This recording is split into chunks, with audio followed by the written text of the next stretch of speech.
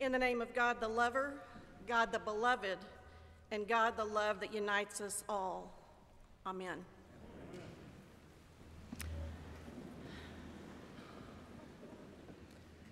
Good morning. Good morning.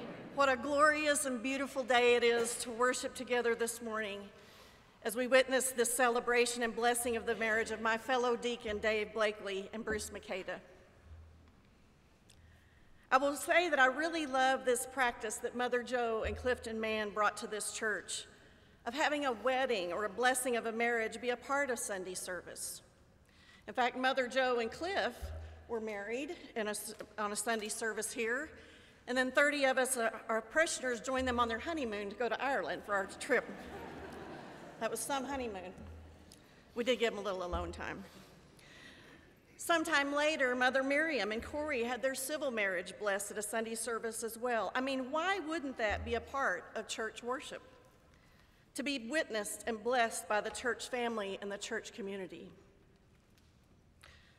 One of the many things I love about our faith tradition, the one I am so grateful that has formed me from my birth, is that what we do is we bless. We sanctify, we consecrate everything. I mean, y'all, we are in the blessing business.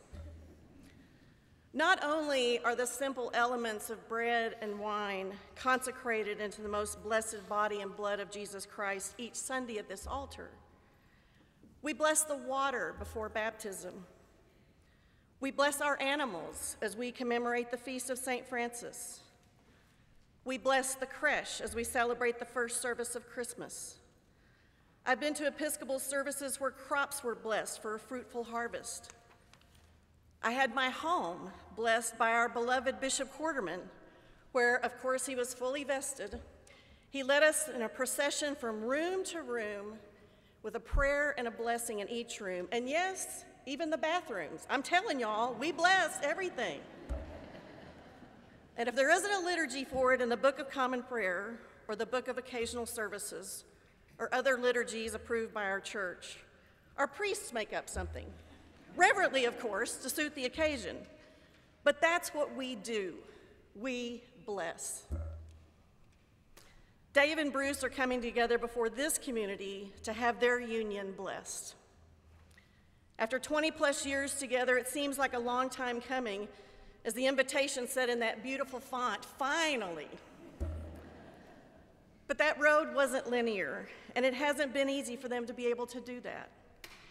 And frankly, in the church I described, whose purpose is to bless, this same church didn't allow a union such as theirs to be blessed until just 2015, just 7 years ago, which was at the same time, thankfully, when the Supreme Court recognized such unions under federal law.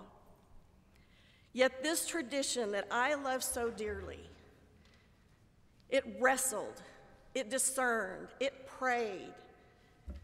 Sometimes it argued, but it evolved and responded in the most loving way and said, yes, we are going to extend the church's blessing to unions of loving, committed people in a variety of living situations, because that's what we do.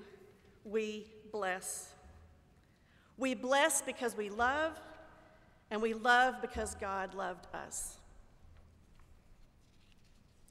Jesus said very clearly in John's gospel reading that Dave and Bruce selected, there are no conditions.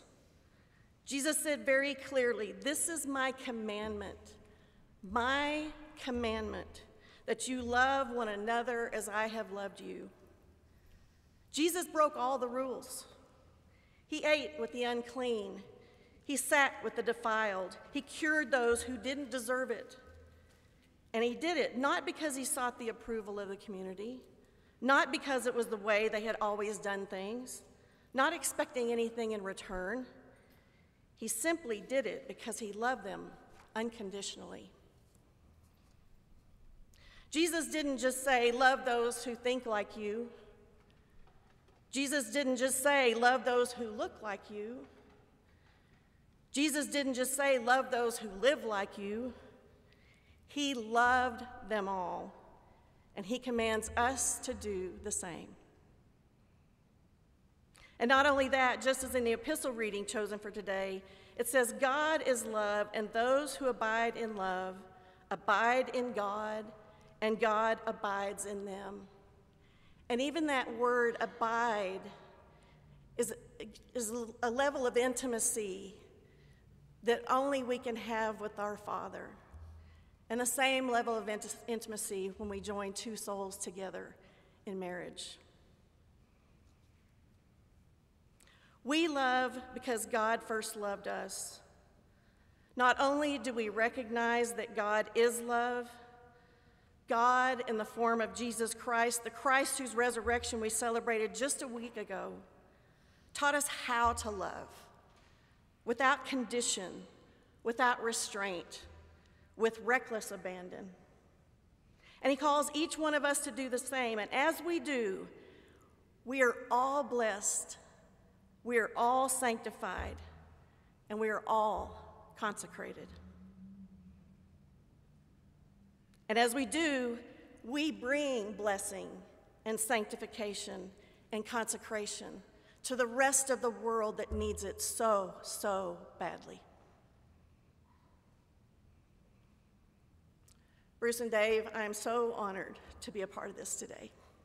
And I love y'all, and I wish y'all so many years of happiness together. And I'm so grateful for this day for y'all. As I said, y'all, we are in the blessing business, and because what we do is bless, we are gathered today to pray God's blessing upon the marriage of Dave and Bruce and celebrate the love they have for each other. We honor and celebrate their love as we are reminded of Jesus' commandment to love all others without condition, without restraint, and with reckless abandon. Amen.